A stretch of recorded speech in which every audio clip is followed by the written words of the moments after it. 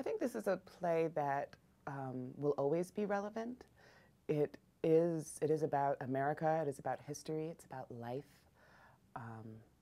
celebrating life, survival, all things that continue to be relevant. It's about sharing stories and what it is to live through.